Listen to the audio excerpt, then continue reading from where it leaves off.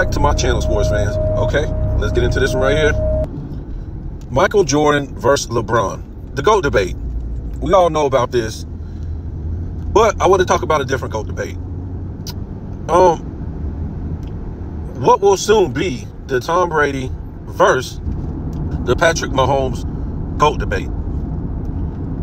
And it's coming. It's coming up real soon. To me, look, guys, let's be honest. Mahomes, I don't know if he's going to win it this year, but in years to come, Mahomes might win 3-4 more championships. And I hate to break people's hearts. The NFL is not that good as it used to be in the 2000s or the 2010s. The defensive effort, the defenders, the all-time great teams of the 2000s, the 2010s, they're not the same as in the 2020s. It's just not. The quarterback play is not the same, or the quarterback competition is not the same as when Brady was in the 2000s. In the 2010s, it's just not, folks. we got to stop kidding ourselves.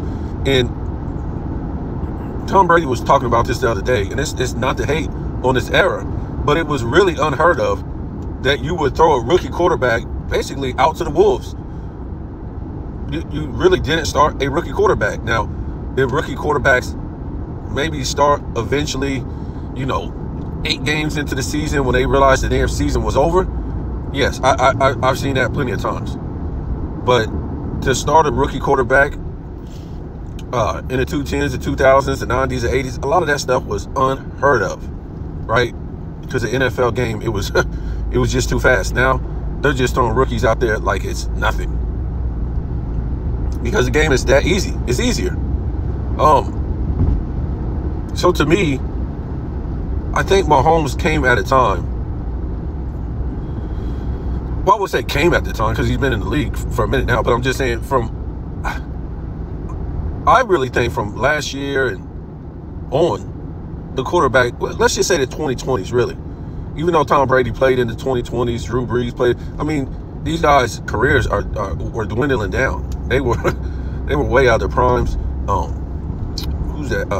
Aaron Rodgers, way past his prime, still can be good or whatever like that, but it's just nobody is really on the Mahomes level of a quarterback. As good as Lamar Jackson is, if he goes into the playoffs and he gets beat by Kansas City again, he's just embarrassing himself. It's going to be like a Peyton Manning all over again, putting up all these great numbers and then gets embarrassed. And trust me, I was a Colts fan back in the day. I hated Tom Brady. I hated this guy. I hated him. But guess what? This guy always came through in the clutch. And I don't want to hear nothing about Tom Brady's defense, because, look, your defense is only going to be as good as your quarterback. And what I mean by that is nobody's going to go out there on any side of the ball. The offensive line, the receivers, the tight end, the defensive line, the safeties, defensive back. These guys are not going to go out there and give it their all, game in and game out, and every snap, if they see that their quarterback is trash. It's just not going to happen. It's just not going to happen. Now, you see that your quarterback is out there doing what he's supposed to do. He's making the throws and doing his job. Yeah, these guys are going to go out there and lay their bodies out on the line. We've seen that. We've seen that for years.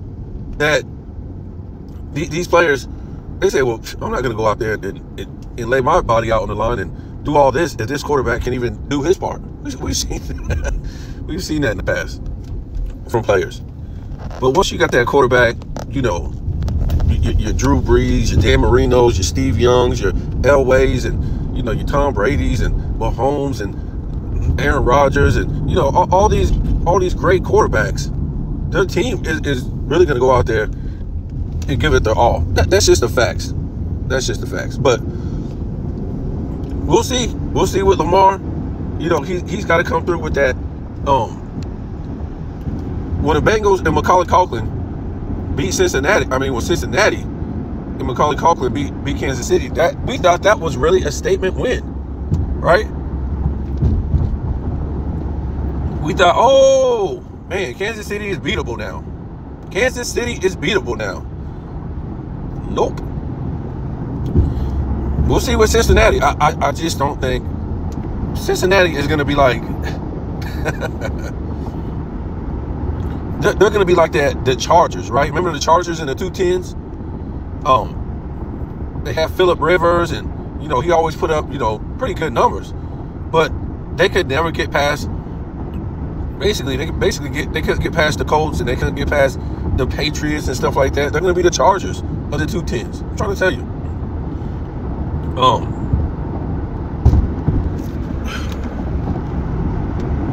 So the GOAT debate is going to come, especially if Mahomes wins his third title. Forget about it. You're never going to hear anything different. It's going to be Mahomes and Brady. That GOAT debate is going to spark right away. And trust me, this is what the NFL really needs, because the NFL ratings are starting to get shaky now. This year, NFL ratings are down.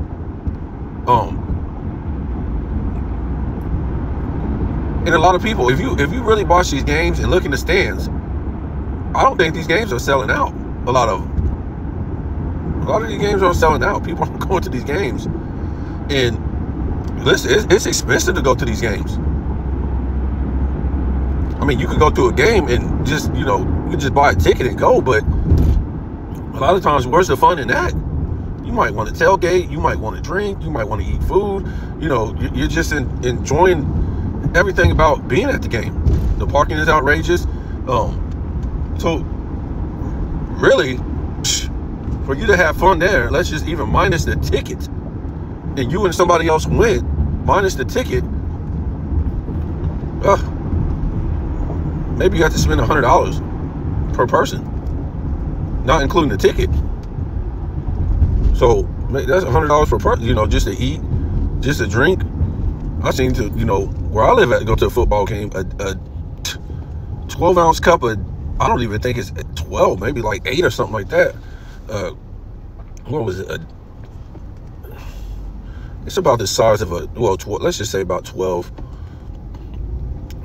cup of whatever, a mixed drink, Bacardi and Coke. Let's just say that. That's $30. It might be more. I haven't went to the game this year, but it was $30 just for that little ass mixed drink. Basically a shot. It's basically a shot.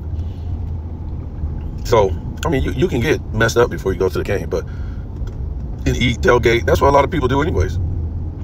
That's probably why it's so expensive, just to eat or drink there. But I think this is what the NFL is going to need, because their ratings have been down too. Their quarterback play, I don't think is that good. And so if Mahomes wins this three-peat, it's over. It's going to be the GOAT debate 24 hours. Tom Brady and Patrick Mahomes. Now, this is what I think. It's really hard to scale these things. Because like I keep trying to tell you, if you know anything about football, Tom Brady played against better defensive competition, right? When we talk about the 2000s and 2010s, we talk about the Jets, those Jets teams. We talk about those Baltimore teams. Even the Colts had a pretty good defense in those times. Who else we want to throw in there? The Bears with Urlacher, they had pretty good defenses. Of course, the Steelers in those times. Philadelphia, good defenses. I don't know if I would want to say San Diego. They have pretty good offenses.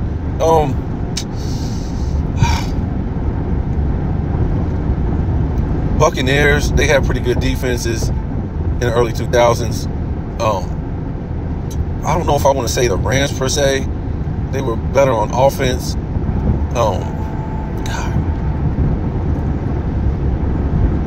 Maybe you guys can name some more, but you just don't see those defenses no more. That were that Tom Brady and Peyton Manning and Drew Brees and these guys had to go against back in those days. You just don't see it. You just don't. I think the Broncos, they had pretty good defenses. We remember that. The Broncos. in the 2000s, 2010s. Let me see here.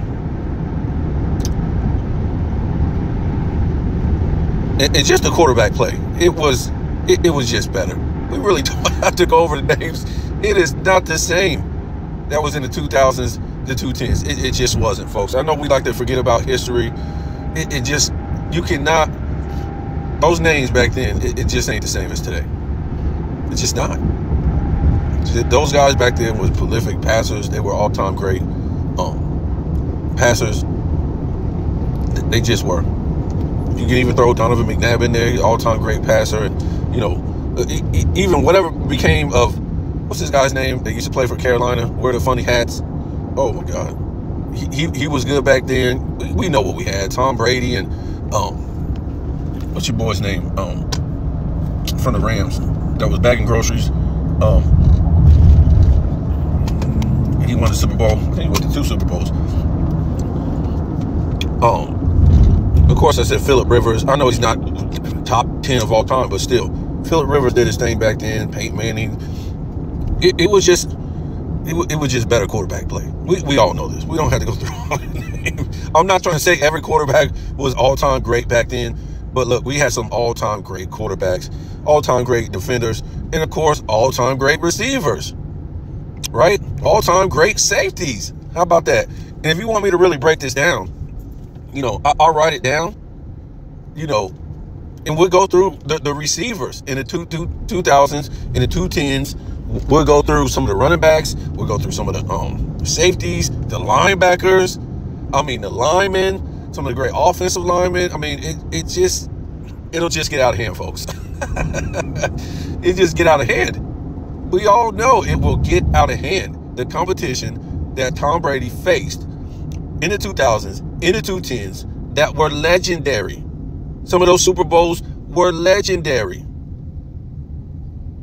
They were legendary. We remember when Tom Brady would go into Pittsburgh and Baltimore, and they would have these great defenses, and he would clean up on them. He would go in there and he would get surgical. He would get surgical on these guys. Sometimes go in there and blow them out in the playoffs. And sometimes it'll be a good game. And Ray Lewis will be like, man, I hate this guy. You know what I'm saying? They hated this guy out of love. You know what I'm saying? Not like hate. But Tom Brady was surgical in those games. Now, did he win every game? I'm not trying to say that. But when Tom Brady was on his game, it was crazy. But that was the level of competition back then. I know we want to forget because we want to move on. That's what we do. But the NFL has something to always stand on to move forward, to be a great league, because a lot of times we had great Super Bowls. Of course, the Seattle Seahawks, let's don't forget about them. Those great defenses. What are we talking about? And we talk about Ben Roethlisberger, another great quarterback. You know what I'm saying? I know you guys are just naming off names and saying this. You know what I'm saying? You know what I'm saying? So,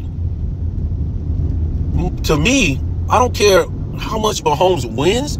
His level of competition will never be the same that Tom Brady faced. It won't be. And I'm not trying to take nothing away from the guy, but it's not there. It will never be there because the league is getting softer. It just won't be there. I think Mahomes could play in any era. We look at Lamar Jackson and what he's able to do. I'm not really that impressed. The defense ain't there. These guys have to keep selling you something to sell the NFL. I'm not going to say it's flag football or nothing like that, but Michael Vick faced way better defenses than Lamar Jackson. These guys will crush you back in the day if you got out of the pocket. Will crush you. Get done. And you will get crushed. You get back up, and they'll unfold you, and you have to keep playing. That's how it was. Just how it was. Okay? Wasn't, you can't hit this guy up here or down there. No, they would crush you. And even people say, oh man, they changed the rules with Tom Brady. Yeah, because you couldn't smoke a guy below the damn knees no more. But guys were still getting crushed above the knees. They were still getting crushed above the knees, folks. Let's don't forget it. Let's don't be stupid. what's this guy, Troy Polamalu? Man, we forget about guys like that that'll knock your freaking head off. Yeah, he was happy to get out of the league too, because it was starting to get soft as he was going out of the league, right? He was starting to get those penalties. He was literally knocking people's heads off. And they didn't change the rules, you know, in his prime. It was his last years. This guy literally was destroying himself to destroy you. It was crazy. The Ed Reeds, these guys, you guys, oh my God. This was NFL back in the day. Are we saying this is the greatest era, the 2000s, 2010s? No, maybe not. Maybe so. I don't know. It could be the 90s. It could be the 80s, the 70s. This is when real men suited up and played football. Not to take nothing away from the 2020s. It's a great game, but it will never compare to back then. Tom Brady holds all the quarterback records. It's really not even close. In the regular season, the playoffs, in the Super Bowl. He holds a lot of NFL records, period. In the playoffs, the regular season, in the Super Bowl, not just quarterback records. So look, I mean, Mahomes would have to get at least, to me, he would have to at least get 3/4 of these records that Tom Brady has. And he would have to match, to me, Tom Brady in Super Bowls. Or he would have to go maybe like, say if he went like 6 in, did he lose 2? I don't know if he lost. Did he lose 2? I'm not sure. Or did he lose 1? I forget. But yeah, that's just how it is, man. He would have to, for me, he would have to get 7, man. Just because the competition, he would at least have to match 7. Or if he only lost 1, he would have to go like maybe like 6 and 1 or something like that. The competition just isn't there. And Mahomes he's great. He's all-time great. There's no competition for this guy. He's just too good in this era. He's just too good. He's just too good, guys. It wasn't like Michael Jordan, right? When Michael Jordan came in the 90s and we just, Michael Jordan's competition was weak. No, it wasn't like that. The guys were more athletic. They were more nimble. A lot of these guys came out of late to mid 80s, like Michael Jordan. So a lot of these guys were just basically, what do you want to say? They were in Michael Jordan's era, really. He wasn't playing against old guys. He was playing against guys that came into the league with him or came into the league 2 years after him. He wasn't playing with old guys. He didn't come in the league in 80. He came in the league in 84, 85. First playoff game was in 85. So he came into the league basically with your Clyde Drexlers and your Hakeems and your Patrick Ewings and, you know, all these guys like that, John Stockton, Charles Barkley's, and, you know, Chris Mullins, and, you know, you got your guys that came later, like, you know, a couple years later, like Mitch Richmond and Tim Hardaway and David Robinson right at the end of the 80s. So he wasn't playing against old players. You know, it was just, or the guys weren't up to his competition. You had in the 90s, to me, it was the greatest collection of centers. It just was. It was the greatest centers of all time in the 90s. And when we talk about athletic, it was ridiculous. The most athletic centers in the 90s. It wasn't even a thing. That's why I said LeBron James could not just be driving down the middle of the lane in the night. They would be blocking his ish all over the place. It would just be like, this is what we're going to do. We're going to put you on the line at that and make you shoot your free throws. I mean, they would be calling this guy all kind of names, the crowd, and man, it would be ugly. Especially if he couldn't hit them free throws, that'd be, oh my God, LeBron didn't want no part of the 90s or the 80s in the NBA. It would be a joke. They would have him crying for his mama. He tried to come in there with a legit 7-foot center, an all-time great shot blocking center, and then you have to get past a power forward that's like 6'10", 6'11", that's going to block your shot too? Come on, man. And you would have to take a hard foul? It would be a joke. So that's where I am with that. I think it would be a better comparison, a better GOAT debate if we did something like that with Mahomes and Brady, because Mahomes is clutch. He's a clutch player. He's an all-time great at his position. Top two. Top, I mean, you can put him where you want. He's top 5. I won't even say top 2. That would be wrong to, some of these guys that we just mentioned played in a tougher era against tougher competition. That's what I'll say about that.